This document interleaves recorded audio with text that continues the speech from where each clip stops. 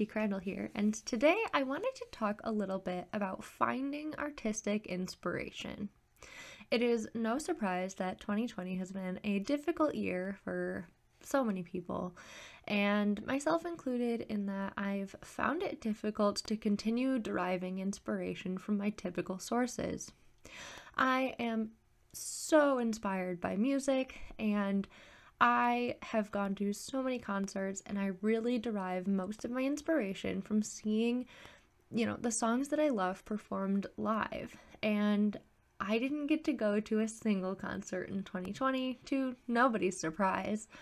And so I wanted to talk a little bit about shifting my focus and how I am finding the artistic inspiration to continue creating artwork throughout 2020. I think that a large part about finding inspiration comes from realizing what it is about your inspirations that inspires you. So looking critically at prior pieces that you've created and really trying to document what it was specifically that inspired you to create that piece.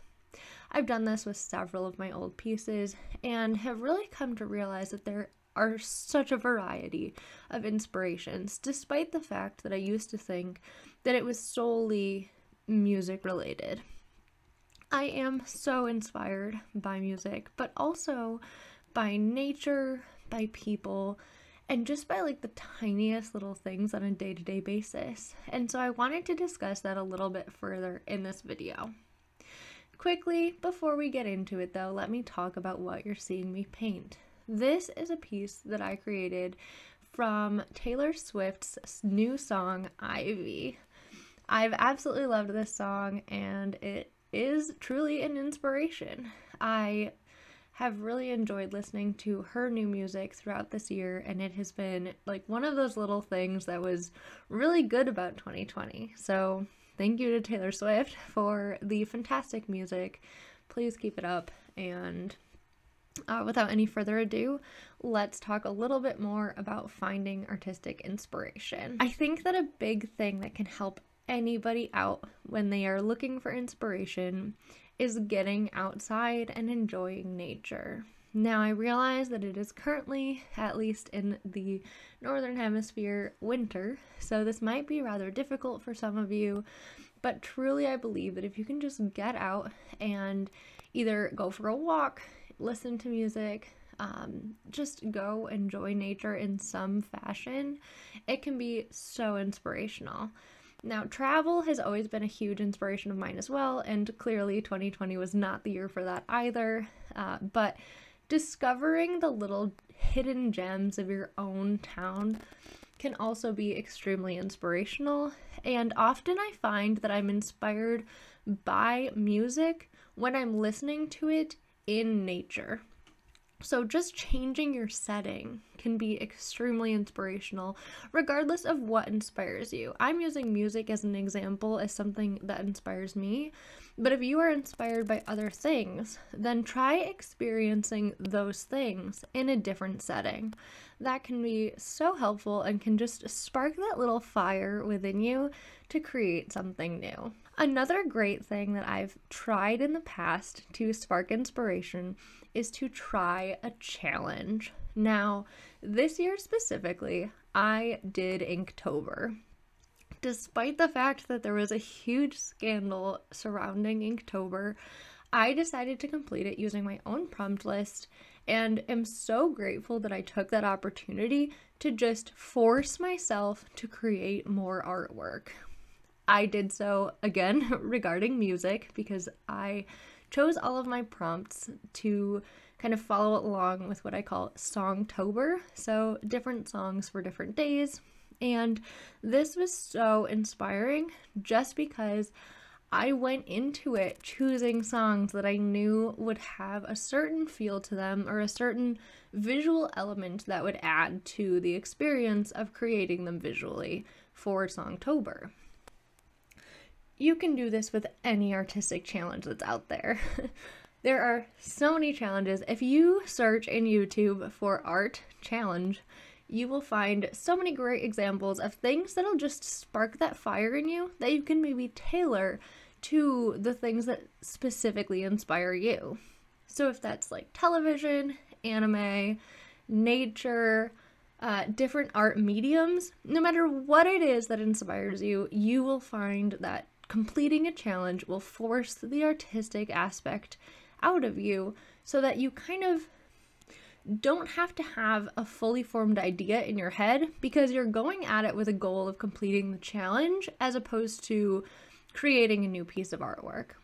It can be so helpful to do this, and I would highly recommend that if you are struggling to find inspiration, that you find an art challenge that sounds interesting to you and just go ahead and complete it.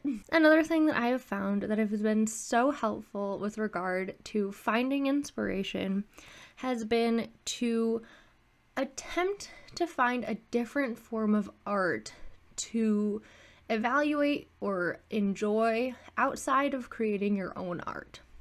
What I mean by that is I've actually started to watch more television recently. This might just be a product, again, of 2020 being what it is, but I've been very much enjoying shows such as The Mandalorian and, more recently, The Queen's Gambit. I find these shows extremely visually appealing, and they are so inspirational with regard to making me want to create fan art for them, or just take some of their stylistic elements and apply them to my own pieces. This might not be obvious with regard to my artwork if you're evaluating it. However, trust me, it is there. I can tell. So this can be another great form of inspiration, is trying to view or get involved with other artistic forms than typically inspires you. So like I said, I'm very much inspired by music. So exploring a different form of art has been extremely helpful. In starting my YouTube channel, I have also become much more involved in the booktube community, and books have been such an inspiration this year for my artwork. I've created multiple Poppy War pieces, and other book-related pieces are on their way, I promise. So this can also just be so helpful, is just engaging in a different form of art and taking elements from that art and applying it to your own. It can be a great breakthrough for inspiration in a time where inspiration might be tight. I have one more tip for you, which might sound extremely weird, and I apologize if you don't agree or understand, but I constantly derive inspiration when I am in the shower. Now, I know, again, this sounds really strange, but trust me, it works.